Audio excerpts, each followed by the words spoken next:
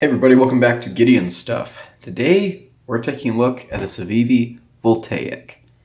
I know it's been a while since I've reviewed a Civivi, especially a new Civivi, but this is, geez, when are you guys going to be seeing this video? Sometime in 2023?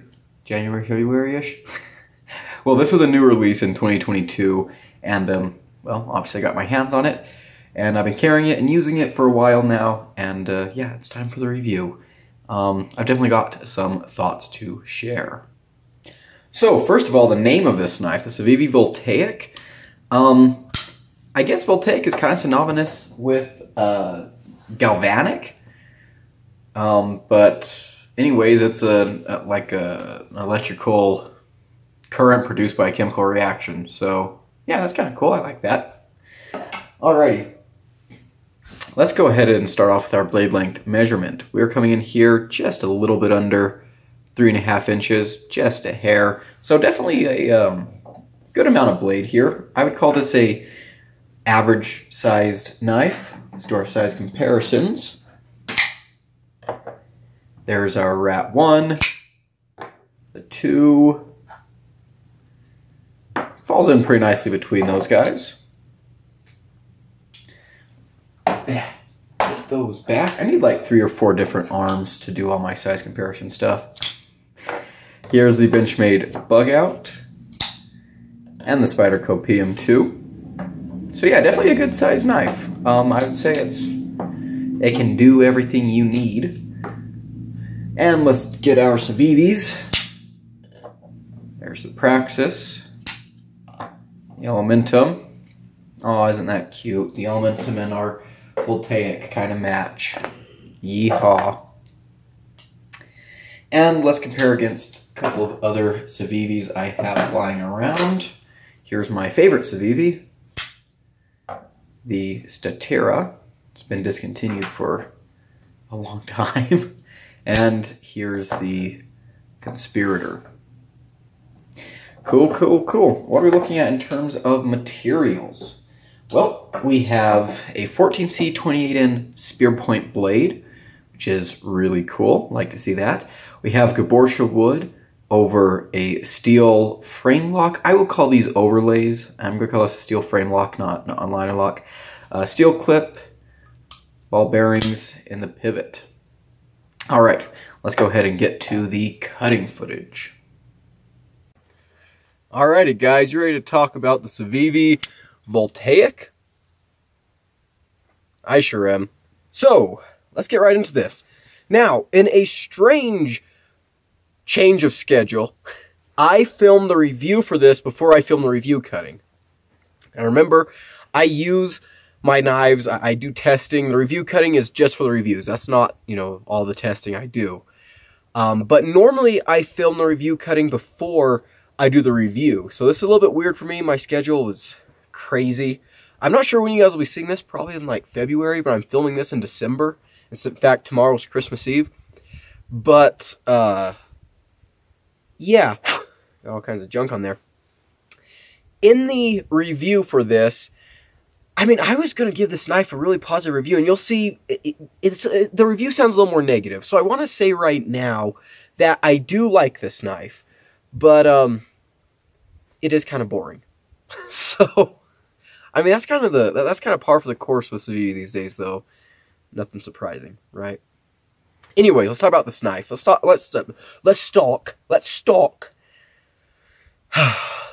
start. Maybe if I talked slower, we'd have less stuttering and hiccups. We're going to talk about this knife today. This is Civivi Voltaic. It's made with 14C 28N for the blade. It's got wood overlays on a steel frame lock. It's running on bearings. Okay, so the action. Very good, actually. The detent is nice and snappy. You can reverse flick it off of that fuller. The close is very smooth. I remember when I first got into the hobby, everyone was like, oh, Civivi has the best budget actions. And the first few Civivis I got were, well, they were thumb studs or front flippers, and I was like, yeah, these do have really great action. And then I started getting some Civivi flippers, and most of them just had crappy detents. And I was like, what's everyone talking about? Maybe I was just getting, duds. It happens, right? But this has a type of action that I was always expecting. Very snappy. The flipper tab is angled directly where you want it. It's above the center line of the pivot. The jimping on it is really good. Yeah, it fires out of there. And very smooth close. You can reverse flick it. Sometimes you can thumb flick it if you're not on the lock bar. Come on. There we go. So, yeah. How are the ergonomics? It's a very thin knife and it's kind of smooth. And so, the ergonomic lines are fine. It is a little bit thin though, so keep that in mind. And this clip, this stupid Civivi clip, it's always just such an aggravation in the ergonomics department. They really, really need to do something different with their clips. I don't know what, maybe like, I don't know, milled titanium clips? If they're going to be charging us $75, $80 for their Civivis, maybe they should, throw on a titanium clip. I'm pretty sure that won't skyrocket the price to $180. Maybe it will. Who knows? But, yeah, the ergonomics are absolutely fine. You can get micarta versions, and that would probably cut down on the slipperiness. But, yeah, the jimping up here is fairly good. It doesn't go out quite as far as I would want, but the texture's pretty nice, so I'm not going to knock them too hard on that. How's it carry? Well, like we were talking about, it is a slim knife. It folds up into a really, really nice package. I think this looks really sexy. I think this knife looks really good. It is very plain and boring in the knife roll today, but it does look very good. When it's folded up, it looks very sleek and elegant. The clip is reversible, so that's always a plus. Let's go ahead and tilt down here, get the crotch shot. It's a Civivi clip. It works fine in and out of the pocket. Like, I really have no complaints. This knife, it tucks away nice. You can get your hand down in your trousers. Yeah, it's completely fine.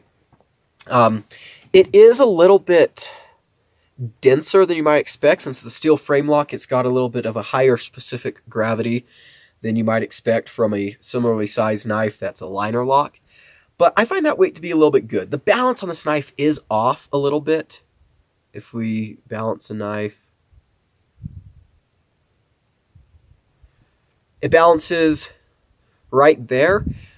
I do wish it was moved forward a little bit, but, I do appreciate the little bit of extra weight and solidity in the hand. So, I'm not going to complain a whole lot. Okay, let's go ahead and do some slicing.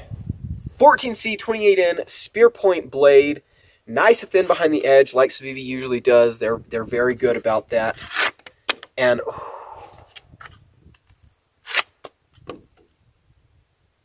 that's what I'm talking about. Very nice and slicey. This does have one of my edges on it. I did use this knife till it was dull before I had a chance to do the review cutting, so, it is what it is, right? Let's go ahead and do some utility cuts, because spear point blades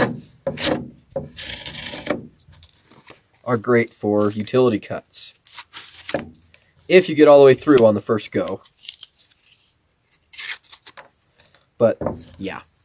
Not a problem there. Really great blade shape for EDC. Love the 14C28N. I'm glad they didn't go Nitro V on this.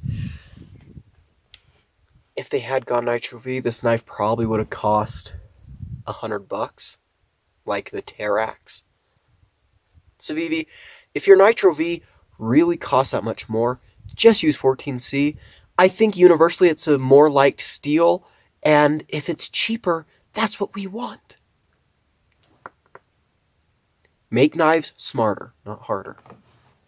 Okay, let's go ahead and grab our rope here. Where's the end? There it is.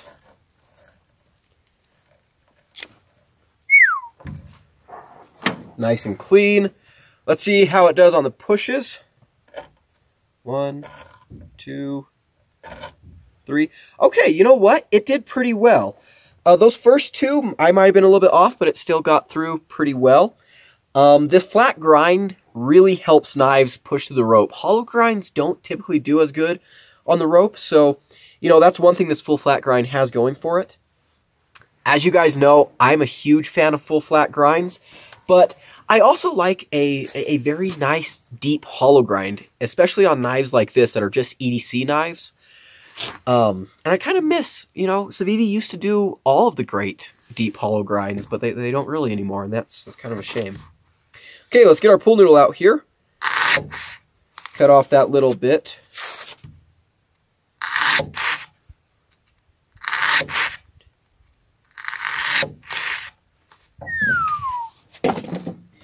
So yeah, this knife does have my edge on it, but Civivi's really good about getting their blade geometry really dialed in. As you can see here, we got a lot of nice, thin little Cheerios.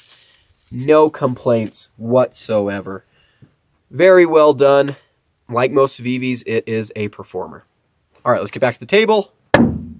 Finish off this review. And we're back. All right, let's get into what I'm liking and not liking about this knife. Number one, I think it's a good-looking knife. We'll get into looks a little bit later on, but I do think it's a good-looking knife. I love spear point, drop point blades with fullers.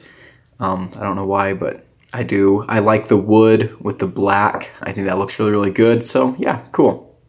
There are a couple of different versions of this knife that you can get.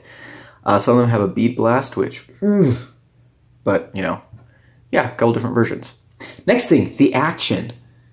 I like the action. I have complained in the past that Civivi's action has never quite lived up to, you know, the bar that everyone else was setting. You know, I remember hearing, oh, that Civivi action. Oh, the action's so amazing. Oh, Civivi does the best budget actions.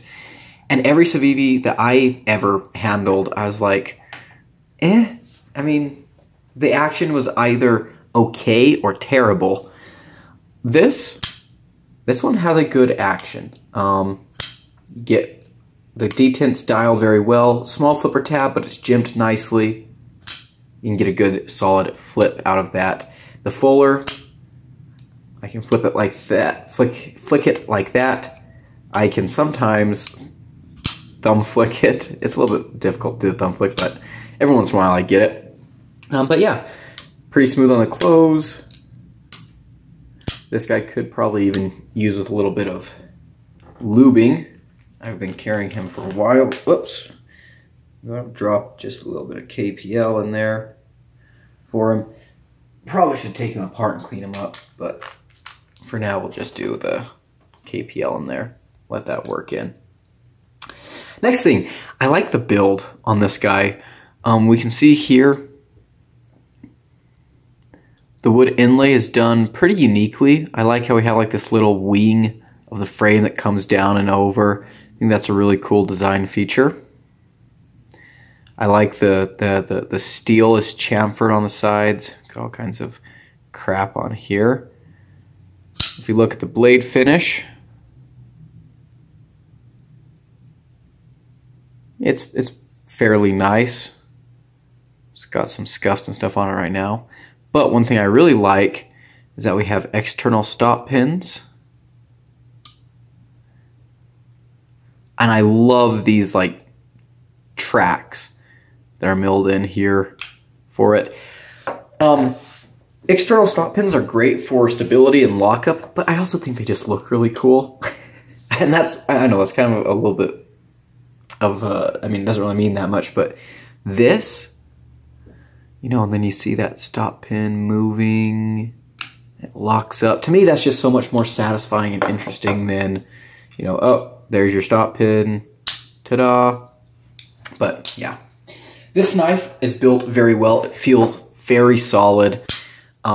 It's a little bit heavy because it's a steel frame lock, but I like that. It feels, it's a thin knife, you know, it's got a thin handle, and, you know, sometimes me personally, I don't like my knives to feel thin. They feel flimsy. This one does not. This feels very solid, very sturdy, very reliable, and I like that a lot.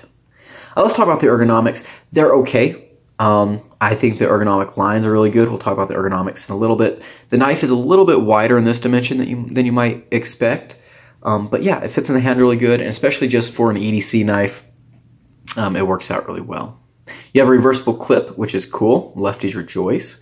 Access to the lock bar is really good. You have a chamfer here on the lock bar, and you can see there it's got like those milled lines. I like that. Looks classy, and it's easy to get to and disengage. The blade itself is excellent. Great shape for EDC. Spear point's really good. You can get to your utility cuts. You can do some piercing. It's nice and thin behind the edge. It is a full flat grind, which is, I'm glad they did a full flat grind. I would have preferred to see hollow grind on this. I love full flat grinds. I really do. They are fantastic. However, a full flat grind works best on broad blades. This blade here is not super broad. I think it would have been better with a very deep hollow grind. As it is, though, you get some good edge stability. You do come to a nice thin edge. It does slice and cut very well, but you know, just as you sharpen it more, you know, you will get thicker pretty quickly. And yeah, I just think this might have been a little bit better with the hollow grind. But good blade. I love 14C 28N. I'm really glad they didn't go with Nitro V. I love to see the 14C. You can choke up into here if you're careful. Like I can get like my first knuckle in there, which is fine for, you know, certain types of tasks. Other than that, as you can see, I'm pretty much on the edge. But yeah, pretty good blade, good handle. The knife carries well with a reversible clip, fold up into a nice slim package. It looks really classy in my opinion. And yeah, there's a lot about the look and overall aesthetic of this knife I like. It works very good as an EDC knife. And yeah. All right, let's go ahead and talk about some of the negatives. Number one, I just don't like this clip, Civivi. I'm probably gonna put a titanium clip on this knife, but this clip here I just don't like. I can feel it in my hand quite a bit. But yeah, it really does bother me with the ergos on this knife, especially on a handle that's this thin, that's this narrow. I mean, look how tall that clip is. No, it needs a different clip. Oh, one thing I forgot to mention that I like is I actually like this little 3 groove cutout for the lock bar release. Or yeah, relief, not release. But yeah, that is pretty cool. Next thing, it does look kind of generic. It looks like a lot of Civivis, especially nowadays. But again, it's a good looking knife, so I'm not going to rail them too hard on that. We already talked about a lot of my complaints. I do wish it was a hollow grind. The versions, there are some versions that have a bead blast. I don't really like that. And that's really about it. Oh, I also like that they have a lanyard pin in the back. That's cool. And yeah, T8 hardware all the way around. Really, really nice. Okay, let's go ahead and get on to my final conclusions. I know, wow, this is going to be a short video, right? My final conclusions are, I think this is cool. I like seeing Civivi doing these steel frame locks. A lot of people are complaining. I like the steel frame locks. I really do. I prefer them over liner locks. I think they're fun and unique. And so I was attracted to this knife because of that. And I'm not really a huge budget button lock fan, as you guys know. And so this reminded me of like a Conspirator without the button lock. So I really wanted to get my hands on one. Now, this knife has a lot of my Civivi complaints with the clip. It is a kind of boring knife, but at the end of the day, it's a really good EDC. It's a really good EDC knife. I've carried it a lot. I finished taking my finals just recently. I'm filming this in December. And this was in my pocket the entire week. It's a really good knife. Love the 14C 28N. And yeah, it's a really great knife. The price. These are a little bit pricey. 75 to 80 bucks. That's too much. That is too much. And if that's the cost of these frame locks, yeah, I will say, I do think this knife has more work put into it than this knife does. This knife feels a little bit nicer.